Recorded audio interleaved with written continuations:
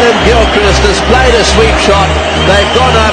The umpire didn't look to me as if he was going to give him out, and Adam Gilchrist has walked off the ground. That is great.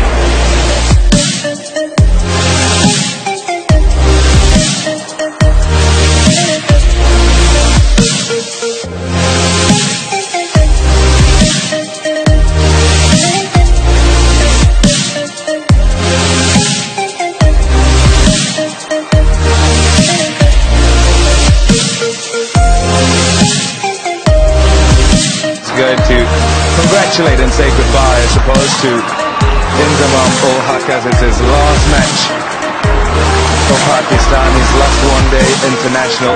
Nice touch and applause to him as he leaves the field for the last time as a Pakistani one-day international batsman. Emotion too much.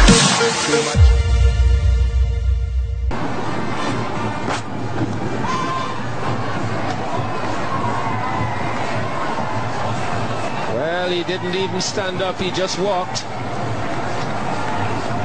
Broad has picked up his second wicket in his second over. Kumar Sangakkara offering a very tentative cut to a delivery outside off stump.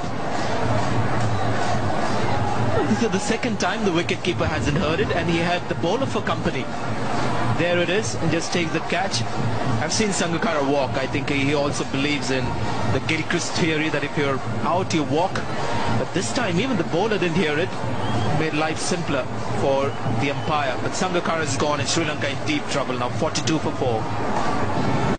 New Zealand are normally a good outfit. Whoa, whoa, whoa.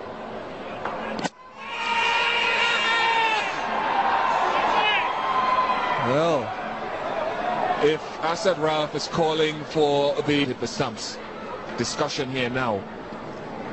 Was the ball dead? Well, it might just be a question here from the umpire to Daniel Vettori. Do you want him to go? We know he's out of his crease. Do you want to call him? Not call him back. He hasn't gone yet. But do you want to say? And it caused all sorts of problems. Now what happened? He just wanders out of his crease, I think. Yeah, he does. Well, technically it's out. Now, has Daryl Harper, though, called over before that hit the stump? It was out of his ground. Out, says the field umpire. Now, whether that is far and apart from what Daryl Harper is asking here. How deep are those scars from what happened at the Oval? I think this is what it might be about. How deep are those scars? Paul Collingwood was England's captain. He didn't call back Grant Elliott, who had an incident with Ryan Sidebottom. They ran into each other, and there was a lot of animosity. Now, there's a lot of chat out there right now.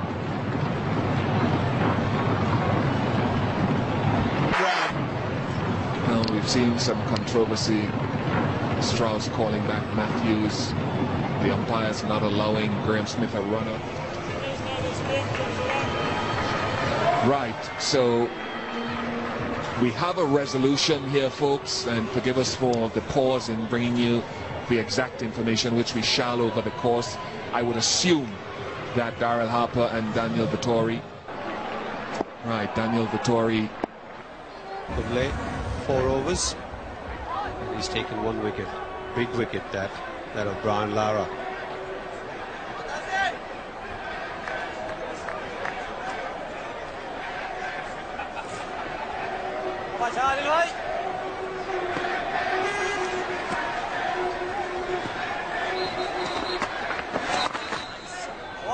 Attacking field now for Carl Hooper. There's a slip, there's a silly point, and a forward.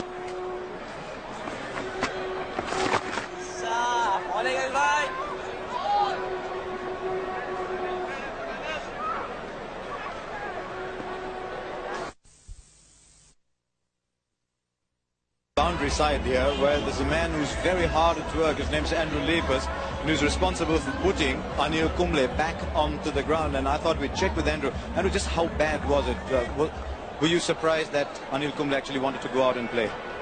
Well, when you see the x-rays and you see the crack going straight through the jaw and the teeth separated, yeah, I was very surprised.